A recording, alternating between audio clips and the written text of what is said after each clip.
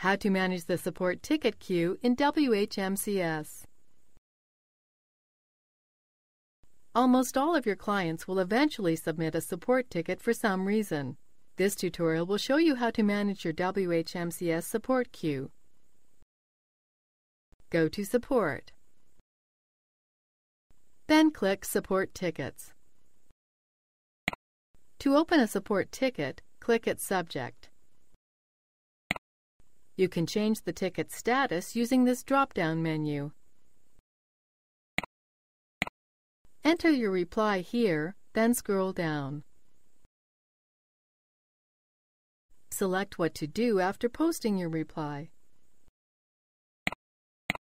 You can insert a Knowledgebase link, a predefined ticket reply, or an attachment using these fields.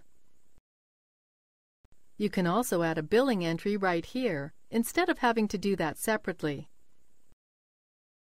Let's add a predefined reply. Select a reply, then scroll up. The predefined reply has been inserted here. Note that the reply will overwrite any existing contents of the box. When finished, click Add Response. Scroll down to verify that your reply was submitted correctly. Here it is! Now scroll back up and return to the support ticket queue. Since the ticket is now marked in progress, it will not show up here by default. You can change that by clicking the Search Filter button. Specify your desired filter settings, then click Filter.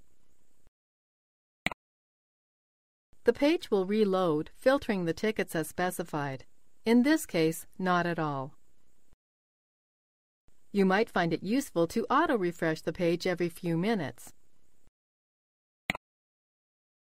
Specify the interval, then click Set Auto Refresh.